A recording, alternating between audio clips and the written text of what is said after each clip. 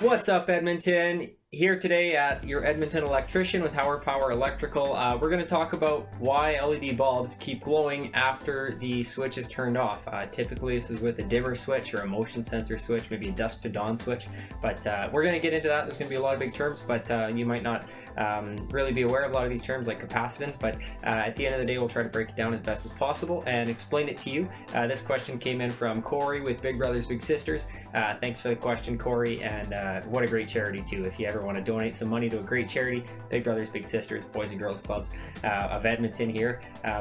Anyways, we'll get into this. As your Edmonton Electrician, our whole mission with these videos is to bring customer service back to the trades. Our whole mission is powering customer service, and these videos are another great part that we like to answer some questions, give back, and just kind of inform our client base in Edmonton of certain things that you might have questions about.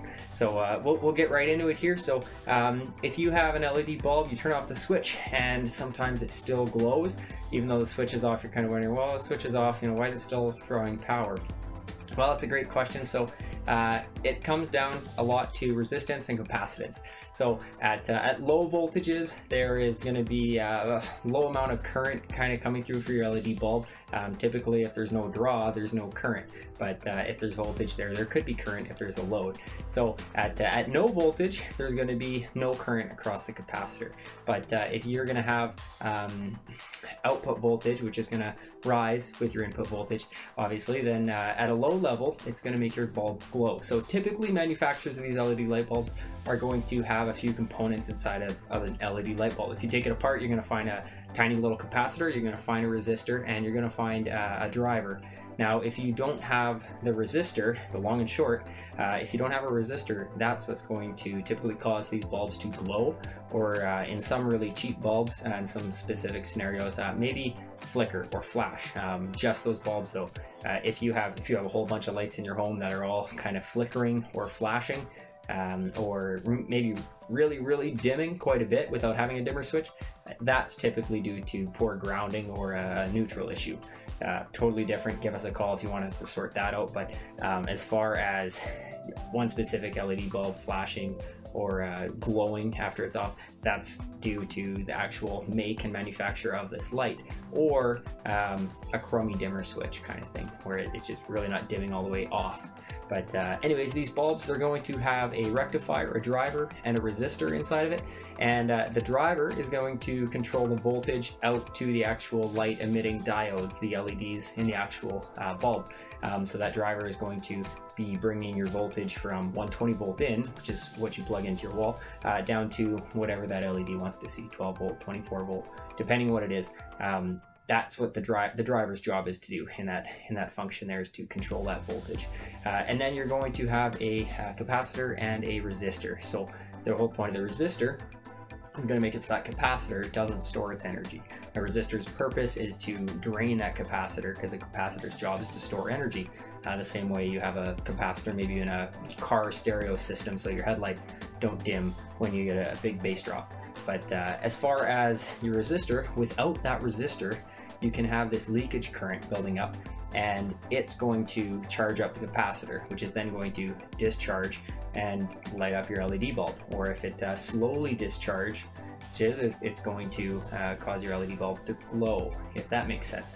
Leakage current can come from a dimmer switch, not necessarily a bad dimmer switch, but really any dimmer switch can have it, especially if it's at end of life, or maybe it's a cheaper version, or motion sensors. If you have a dusk to dawn switch or a motion sensor switch, any other sort of specialty switch that isn't your typical on-off toggle switch. So if you have a Decora rectangle on-off switch, that's going to be a discrete yes, no, on, off, breaking the circuit, opening the circuit. That's going to typically kill power, or your toggle switch where the little nub sticks out of the wall. Those both will de-energize power to the light, provided it's wired with a neutral.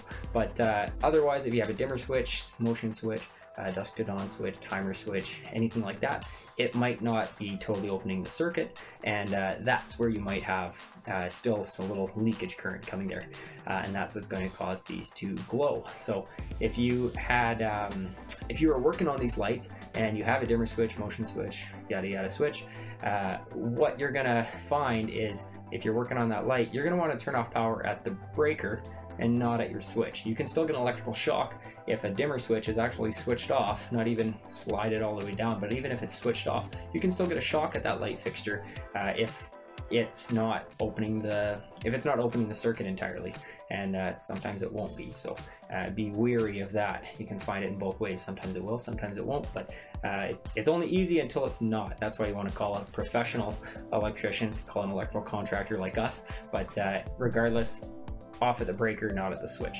Another probable cause too that this could be is improper wiring. So in really older homes, or in a place with poor wiring, you might find what's called a switched white or a switched neutral. And what that means is that you have two wires going to your light, and one wire is bringing power to the light, and then the other wire coming back, typically a white, might be carrying power right back to the switch. And if the switch is open, now it's breaking the return path to your source. So your light's really getting power the whole time, whether that switch is on or off.